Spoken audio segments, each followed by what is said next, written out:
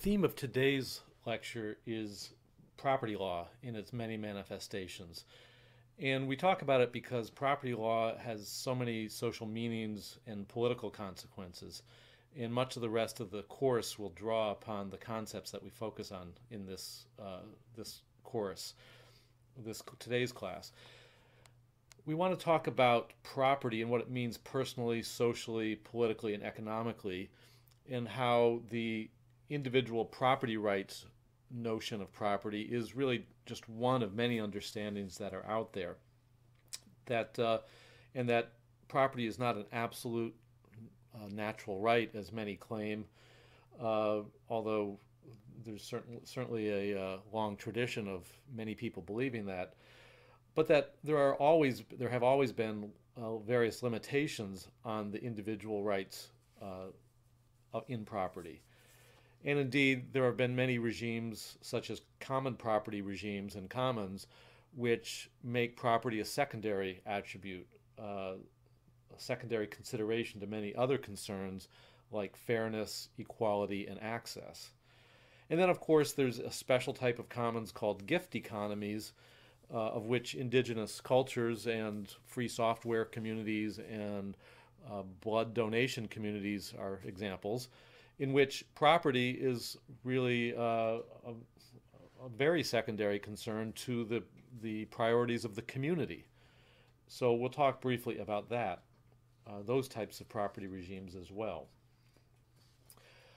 One of the readings is Carol Rose's chapter in Property and Persuasion, her 1994 book, because it gives a nice overview of some of the various theoretical schools of property law.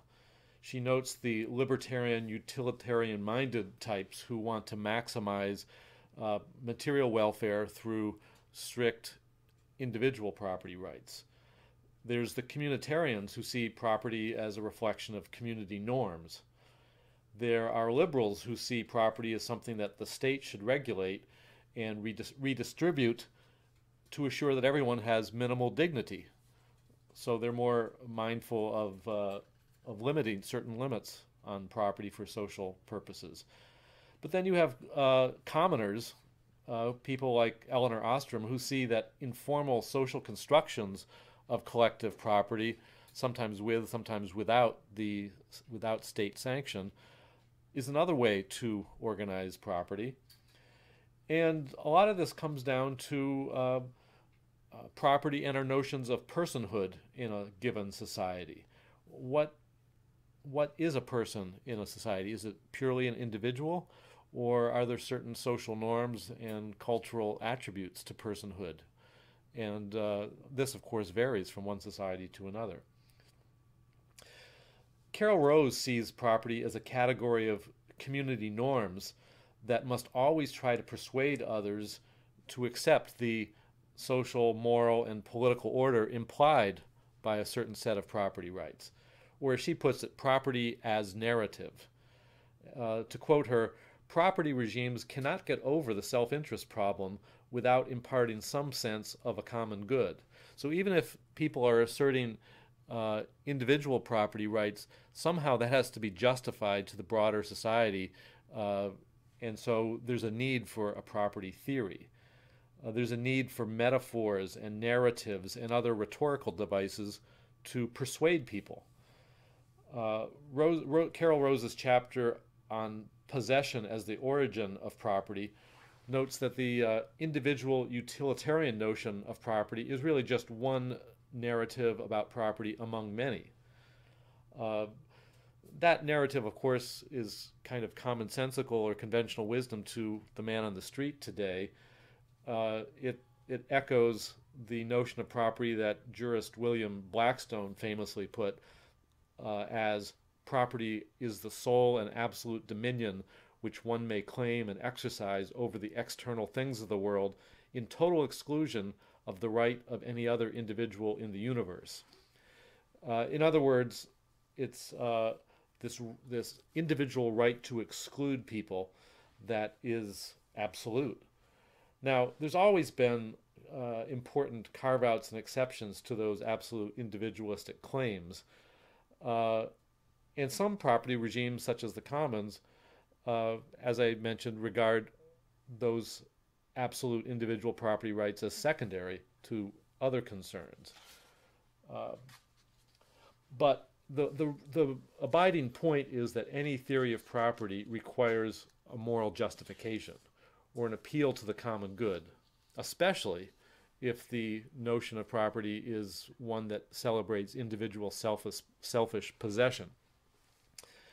Now, how does one make the quintessentially individualistic claim that one's possession of property for oneself is morally justified and separate from uh, the common interests of everyone else? This is a recurrent debate in different societies, and it's at the heart of advocacy for the commons, that there are certain collective interests that must trump the claims made for private property. Now, many discussions of property theory understandably start with John Locke, who in the 17th century was trying to assert a theory of property ownership to justify individual sovereignty. He was trying to find a reason to escape the historical obligations that feudalism imposed on property owners. The lords of the manor had many moral and social obligations to their vassals, and the vassals, the people who tilled the land, the peasants, had their own obligations to the lord of the manor. Military service, giving money when their daughter was married, tilling the fields and giving portions of the crop, and so forth. So, coming out of medieval times, people like Locke and many others who were starting to pioneer the development of markets were quite interested in finding justifications for such individual property rights. Locke saw private property as a means for preventing and withstanding the abuses of authority by government as well.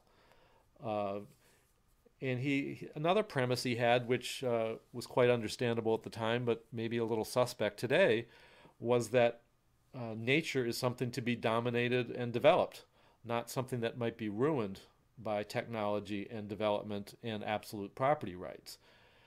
Locke saw nature as something that was apart from man and needed to be dominated. So, despite those limitations, Locke's notions of property have really become the bedrock of Western modern thinking of what property rights ought to be. He focused on the individual and what has come to be known as the labor theory of entitlement to property.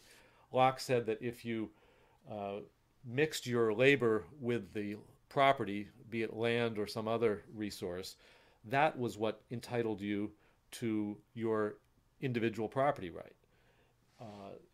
This labor theory of value has proven to be very durable and understandably an important notion of fairness, because it's been a way that we could have a theory of property rights to assert a certain individual fairness and help develop things materially. Capitalism required such a notion.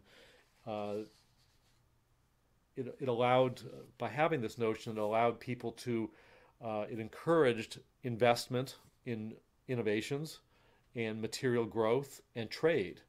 And it also provided a certain social stability because people could understand such rules and make investments built around it.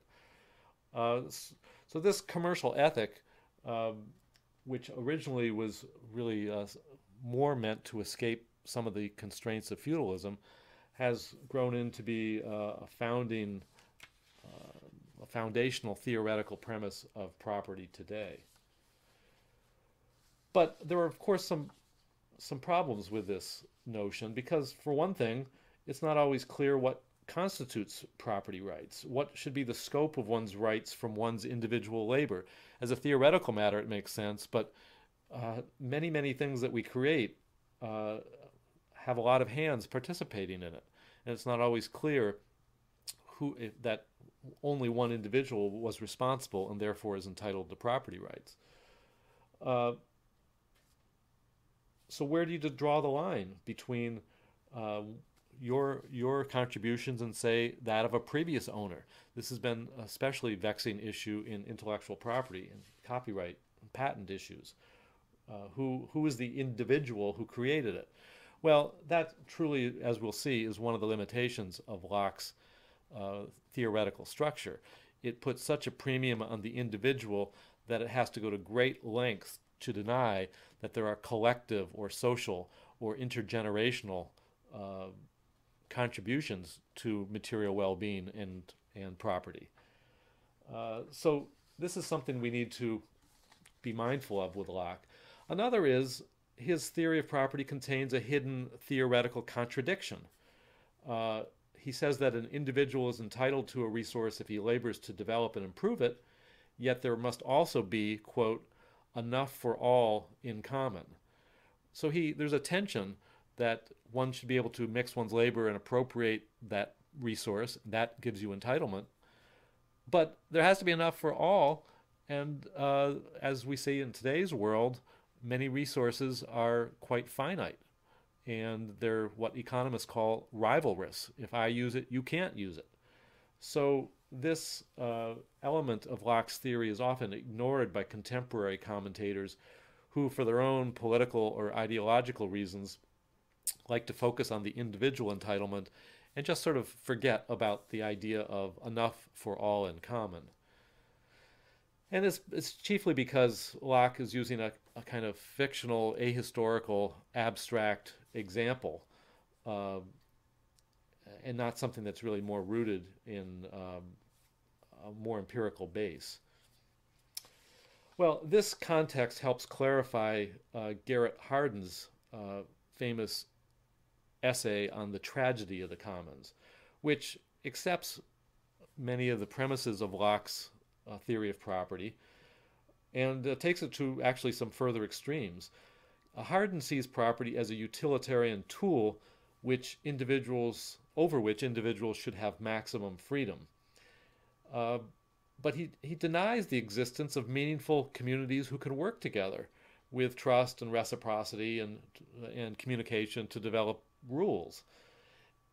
Hardin insists upon a prisoner's dilemma arrangement in which no one can communicate with each other, develop relationships of trust, devise ways to protect the commons.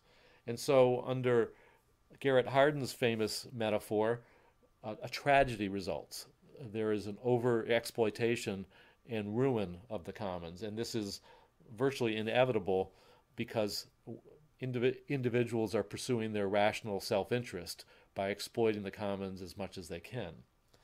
In actual practice, of course, this does not occur in many, many societies where people do get together and say, we're going to ruin this resource unless we find a way to restrain ourselves individually and work collectively. There's no question that the tragedy of the commons can occur and frequently does occur. But it's also true that it's not inevitable the way many conservative activists and economists seem to regard the tragedy dynamic. There are ways to solve the commons problem, and Elinor Ostrom, for example, the recent Nobel Prize winner in economics, has devoted much of her life to showing empirically and with lots of empirical study how a commons can be successfully managed and the tragedy of the commons averted. Now, it's important to pause here and remember that property theories are not some abstract thing that maybe are amusing to academics but really don't have consequences. Property theories have many severe, profound political consequences. And one example that comes to mind that helps illustrate this in a very vivid way is the so-called Dawes Severalty Act of 1887. Now, this was a law that Congress passed to try to assimilate Native Americans into the American covenant and make them citizens. One could see it either as a benign act, as many members of Congress portrayed it at the time, or one can see it as really an act of destruction of Indian culture by forcing them to give up their collective management of their land. What the Dawes Act did was it broke up tribal holdings and gave individual Indians deeds to private plots of land. And forever after that, Indian lands could not be legally owned and managed collectively uh, but only in severalty by individuals, as the law put it.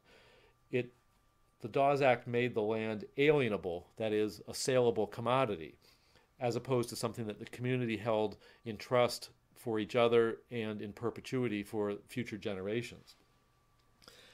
Now, by requiring the Indians to give up their collective land, make it individual property as a precondition of U.S. citizenship, it essentially remade Indian culture and decimated it. It was in the name of self-improvement, self-reliance of the Indians, the civilizing of the so-called barbarians that Indians were portrayed as. But it meant that managing their lands as commons, as they had historically done for generations, was un-American and illegal. Essentially, Congress wanted to drive home the point that to be a U.S. citizen, you had to have private alienable property individually held and not collectively asserted. And this is revealing for how private property regards personhood. It decreed that Indians could not be persons, as American culture and law regarded it, unless they gave up their collective management of their land. And this had some really devastating consequences because it really did not turn Native Americans into fine, upstanding entrepreneurs and American property holders the way American mythology might have put it. It basically allowed speculators, railroads, and other settlers to buy their surplus land, so-called. And after passage of the Dawes Act in 1887, some 86 million acres, or 60% of the land that the Native Americans had once held, was lost to them. And they essentially became dispossessed by being forced to adopt this other notion of property.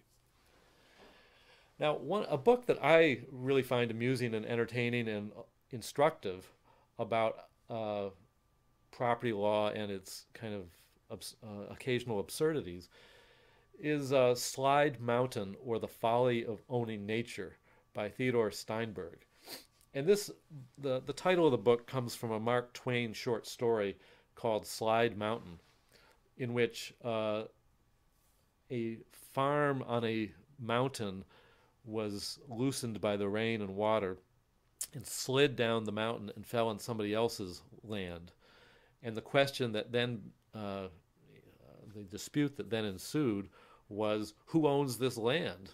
The original farm owner whose land all fell somewhere else, or the farm on which it fell? And it's an amusing, farcical story, but it does drive home the point that property rights in nature is often a very artificial thing and kind of silly, yet we persist in it. So this book by Theodore Steinberg has a number of chapters which explores the absurdity of owning property, asserting property rights in land, because nature is always changing quite dramatically. So, for example, there was a case of a sedimentary island at the bend of a river, where the river deposited all this soil and sediment and built up the island. But over time, it changed and moved the island. So, can one have a stable legal title in that sort of land? Or there's another chapter about ownership of airspace over Grand Central Terminal in New York and elsewhere in Manhattan, where real estate holders can actually own rights in airspace, meaning the right to develop skyscrapers over otherwise vacant land. There's also a chapter about farmers who tried to pursue claims against companies that purport to make rain. So it's a educational and amusing book about some of the ways in which property rights have been used to try to assert individual monetary ownership in aspects of nature. It's worth going back to somebody like Thomas Jefferson, who had the notion of property as being an important foundation for civic republicanism, as he put it, meaning that uh, owning property is something that contributes to one's social and political character. He famously said, "The earth belongs in usufruct to the living," usufruct being the fruits, renewable fruits of the land. What he meant was that society creates property rights. It's not a natural right that persists without regard to society. Nor did he see property as an end in itself to be defined by individuals as they saw fit, but it was the foundation for a strong, stable Republican government, small r Republican government. It was important to building civic character and creating he wanted a class of yeoman farmers who would have property rights and then be able to participate in asserting and developing and debating the common good. So, as historian J.G.A. Pocock puts it, the citizen possessed property in order to be autonomous, and autonomy was necessary for him to develop virtue or goodness as an actor within the political, social, and natural realm or order. He did not possess it in order to engage in trade, exchange, or profit. Indeed, these activities were hardly compatible with the activity of citizenship. This, of course, was in the 17th and 18th century.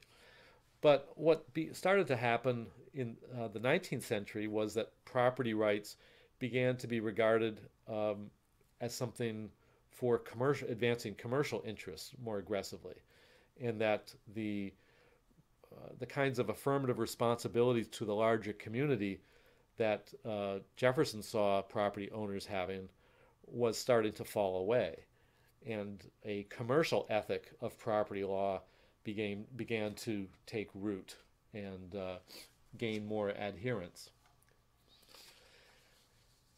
This is in fact the tradition that has matured and reached some rather appalling states in the over the past generation, as the Chicago School of Economics, people like Ronald Reagan and Margaret Thatcher have pushed property rights to such absolute individualist extremes that Margaret Thatcher was once moved to say, "There is no society," meaning there are only individuals. It's this really extreme notion of property having no obligations to the community. Now, again, Carol Rose has some wonderful thinking on this theme. She has a chapter in her book, Property Persuasion, called The Comedy of the Commons, which is a wonderful essay that's kind of could be twinned with Garrett Hardin's Tragedy of the Commons essay, because it asserts the reasons for which the unorganized public might have moral justifications in owning property. Why she wants to assert why the public has rights in property. And a key landmark in this whole theme was a 1892 Supreme Court case called Illinois Central Railroad versus Illinois. Now, what had happened is the Illinois legislature had given away some very valuable land on the edge of Lake Michigan to the railroads. And they had authorized essentially what had been public land to be privately owned. But the U.S. Supreme Court, in its ruling, declared that the land belonged to the public and that the government was just a trustee for it, and that legislators could not alienate the public's property. And this led to a legal doctrine that is known as the public trust doctrine, which has been a key body of court-developed law, sometimes with statutory sanction, that gives the public access and ownership, at least access and sometimes outright ownership of land that borders lakes, rivers, beaches, oceans, so that the public can use them.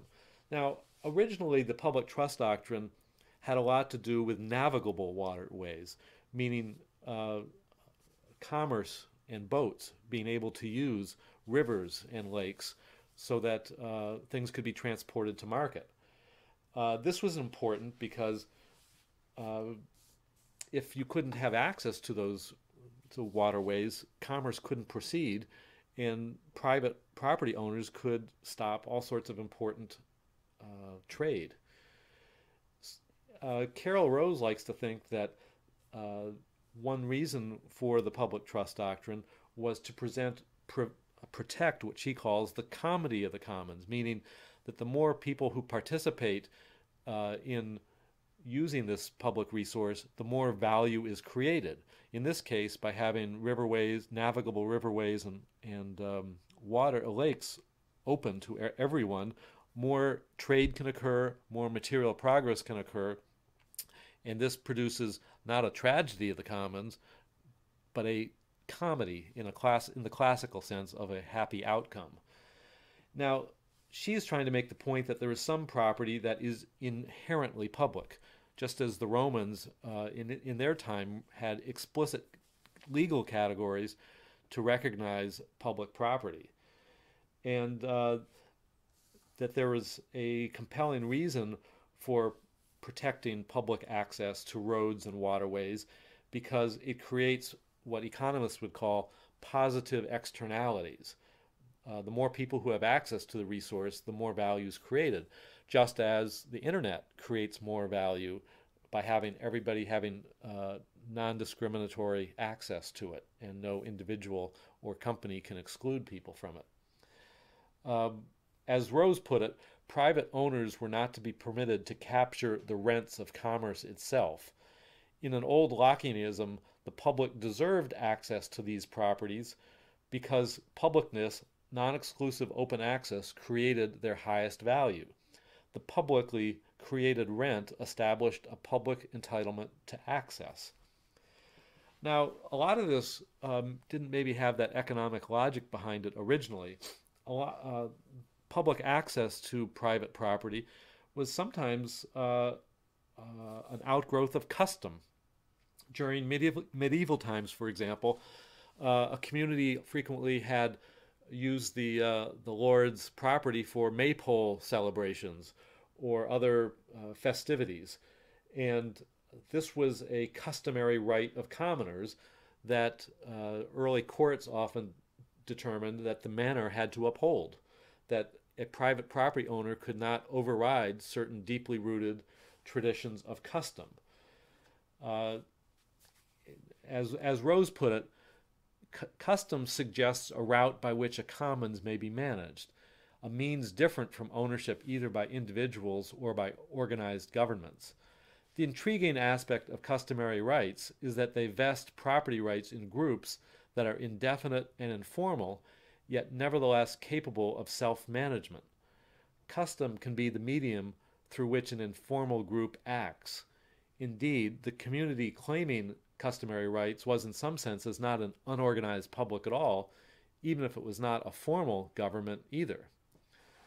Rose continues saying, the very concept of a customarily managed commons suggests that under some circumstances, property may be more valuable as a commons than it would be in individual hands because the administrative costs of customary management are low relative to those of an individual property system. But her basic point, which I think is worth reflecting on today, is that custom is a medium through which a seemingly unorganized public can organize itself and act, and in many contexts even speak with the force of law. I suppose a very germane, relevant analog in modern times is the custom that prevails on the internet. There's a certain social sanction and legitimacy that comes if everybody is doing it. And law takes on a different meaning if so many people are doing it, and it has to be taken into account. It can't be purely overridden by legislatures, which, at least in our times, are often corrupted by campaign financing and corporate lobbies. Now, it's worth talking briefly about the takings movement, which in the past generation has especially picked up steam, which is challenging many notions like public trust doctrine and attempts to assert community interest in private property. The takings movement cites the Fifth Amendment's just compensation clause, which, as a constitutional matter, requires that the government compensate any property owners from whom property is taken for public uses. And this was inspired by practices during the Revolutionary War, in which the British would seize private property for use in the war effort. And the Founding Fathers wanted to prevent this type of abuse in the future. But nowadays, sometimes the takings movement is called the so-called wise use movement. They've claimed a much broader application for the just compensation clause and the Fifth Amendment, ignoring its plain language and any pretense to a strict construction of the Constitution. They, for example, are trying to prevent government laws that prohibit building on wetlands, or that try to protect fragile breeding grounds for migratory birds who may be on the endangered species list. The takings movement wants to sanction nearly absolute property rights for landowners and to cripple the government's ability to protect the environment. And they essentially are seeking to cast nature as simple private property and to shirk any obligations to protect the ecosystem or the community. Now, they will, of course, say that private property owners will have the incentives to protect the ecosystem because it's their property. But of course, in practice, we know this is not often the case, that many property owners are simply investors who will exploit whatever the land has to offer and then sell it and move on.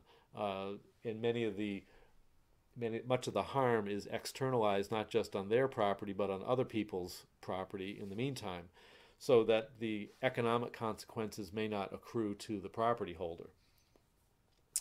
So this is an important, don't have the time to get into it at any great length, but the takings movement is a significant challenge to the notion that the community has interest in private property. And it's an ongoing struggle to see whose notion of property and whose notion of personhood and whose notion of what nature is all about will prevail. It's a theme that we would do well to consider in the context of indigenous peoples, where in a wonderful essay by Bradley Bryan in the Canadian Journal of Law and Jurisprudence, he talks about property as ontology, meaning being in our relationship to others and nature. He tries to broaden our understanding of property beyond our so-called commonsensical notions in the West, and show that in many societies throughout history, especially those before the Industrial Revolution, property was an expression of social relationships that organizes people to each other and to nature. And it was not considered something that could be abstracted from community or nature. In Western property traditions, property is something that's seen as a product of our rational, technological, economic society. But in indigenous communities, it's something that is more rooted in our daily lives with nature and each other. In other words, it's not assuming the Lockean tradition or vision of property as something that we use to dominate nature, but something that is integral with mankind is integral with nature. Or as Bryan puts it in his essay, land or territory is not understood in a Cartesian fashion, but rather as a landscape filled with subtle signs regarding the existence of game, the time of year, the passage of other tribes in the area, and the ways one understands when one is entitled to be there, both by nature and others. So he cites, for example, the potlatch rituals, which many Native American communities in the Pacific Northwest have used.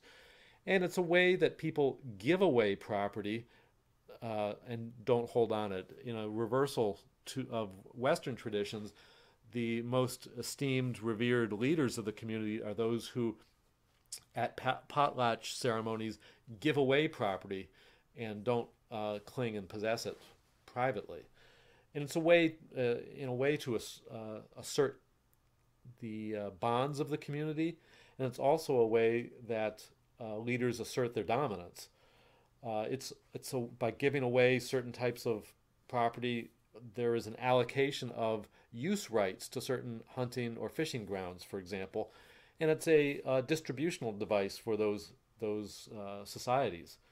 It's also a way that those societies assert their spiritual connection to the earth and make a connection between that spiritual connection to the earth with their own social structure and how they organize themselves as a community.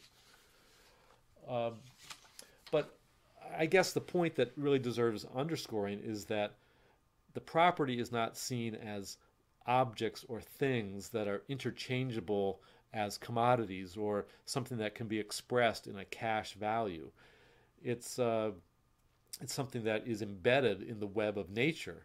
So the idea of treating property as fungible or alienable, let alone as a commodity, is just abhorrent, because nature is very specific and particular, even sacred, and needs to be treated in such terms. Of course, property law in Western liberal democracies sees property as in a set of centralized universal categories, which don't really exist in many, if not most, indigenous societies, where knowledge about resources, especially nature, is often localized, and it's critical to the identity and functioning of that culture. So there's much to be said on contrasting indigenous cultures to the Western tradition and what it reveals about different notions of personhood and community organization. But while it may be comforting for some people to think that those traditions are long past and don't have any relevance for modern times, it just isn't true. The contemporary analog of many indigenous cultures, which I might add, many of them persist today in these times and are not just artifacts of history or, quote, traditional. The analog today in Western societies are gift economies. Now, these are economies or communities of people in which gift exchange is a key organizing principle for how they structure themselves and their relationships to property.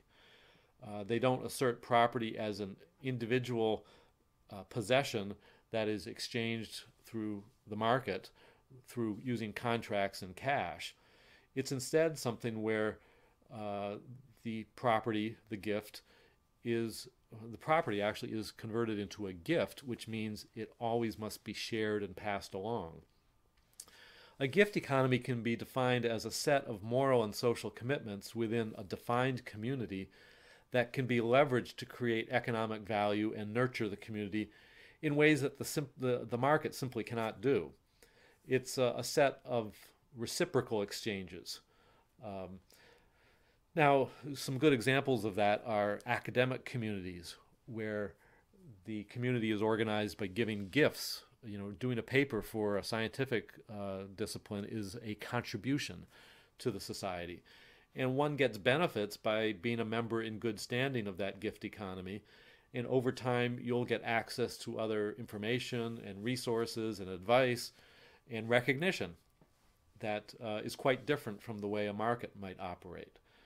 There are many sets of gift economies in our world today. We often don't name them that, but one can think of community gardens, where various members of the neighborhood will collaborate in creating a shared resource, or free software, open source software communities, where again, there's no money changing hands in the creation of the resource and its maintenance, but people contribute as their talents and time permit, and they get recognition and respect in return, and shared access to the resource, provided the gift economy can find a way to protect that resource from the appropriation or expropriation of the market economy, which is a recurrent issue and theme.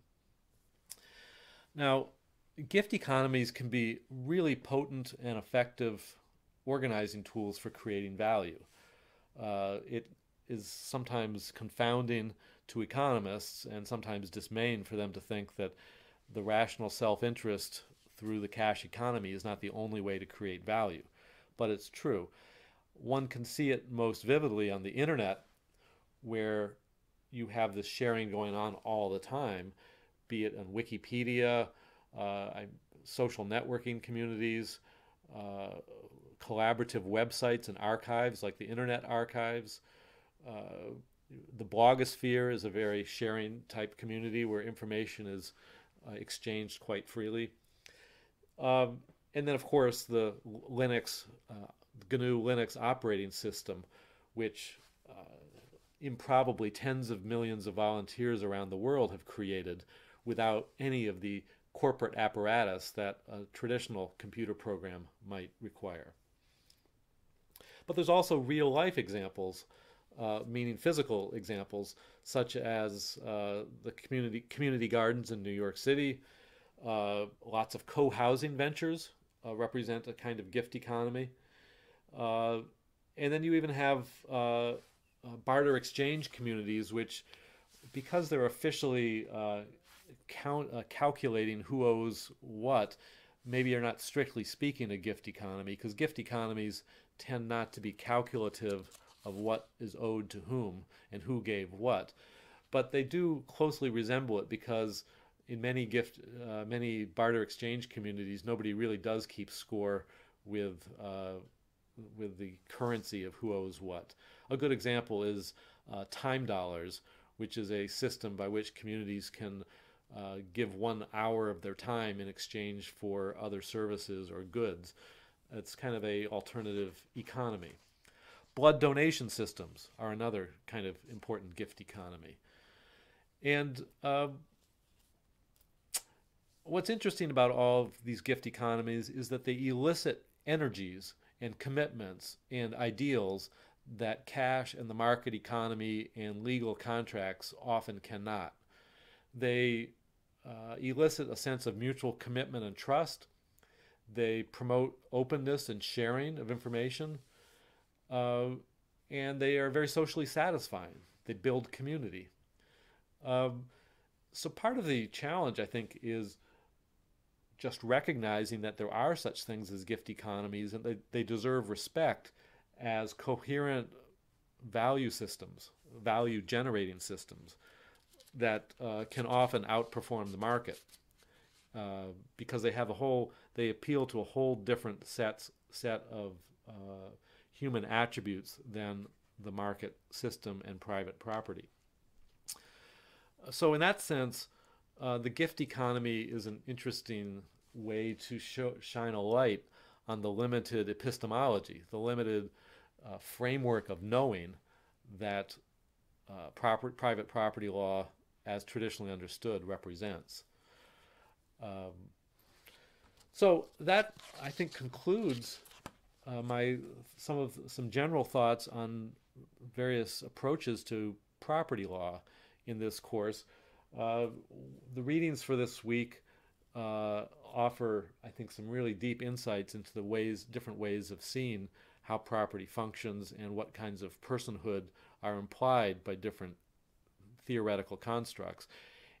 We're going to find that the themes discussed in this week's lecture are played out in all sorts of different permutations in the later readings of this course. We can see it in how land is dealt with, how water and air are propertized, and how intangible cultural works on the internet, be they software code or textual information or music or images, photo or video images, how these same property principles may be applied in these different regimes, and how there are political and policy controversies over which regime will prevail, because there are political consequences, political implications for how we regard certain resources as property, and whether we regard them primarily as property or whether we regard their property attributes as secondary or tertiary to community notions of property, of the resource, whether we regard how we treat each other and the fairness and access as more salient attributes of the resource than strictly defined individual property rights. So next week we will be talking about land and property.